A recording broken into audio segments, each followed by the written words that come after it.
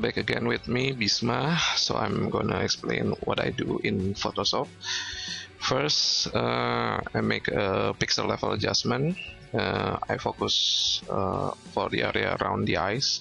This is where I remove flecks and blemishes, spots around the eyes.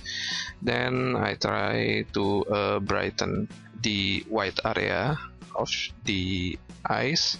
Here I make a selection using quick adjustment. Then using quick mesh.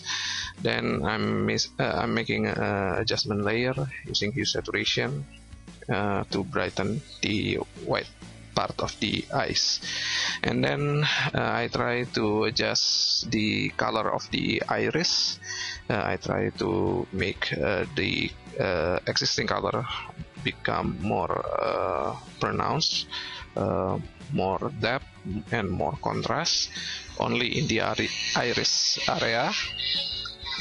And then here I'm not satisfied with the dark or spot area around the skin.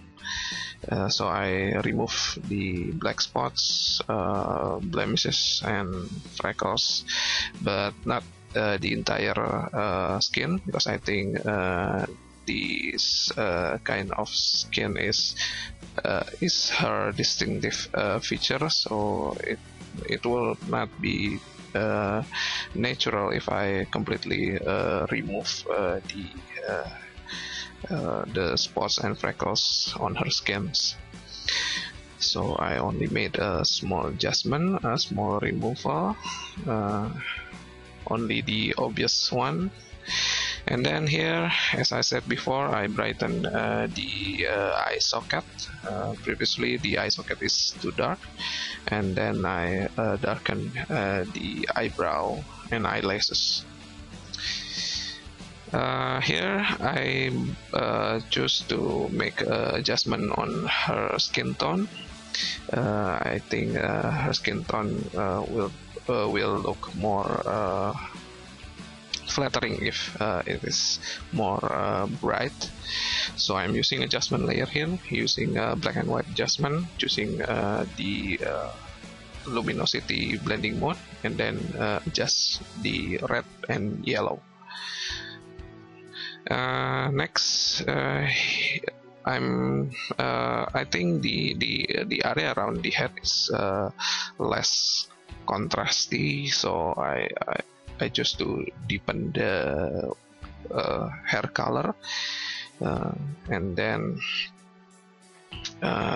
here I change the composition by making a more tight crop, and then I change the lip color because as I said before, I think it lack of contrast around the head. I choose to give the lip color more accent using hue adjustment, and then using dodge and burn I try to deepen the depth of the lips.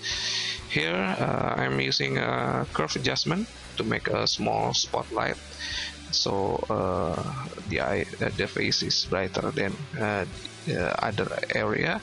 And here I'm using a new filter in Photoshop CS6 to make an iris blur around her face. And this is my last adjustment. It's a color adjustment. I want to make a more deep shadow, deep blue on the shadow. And my last adjustment, my last editing is a vignette, and I adjust the vignette, and this is it. Thank you for watching. See you.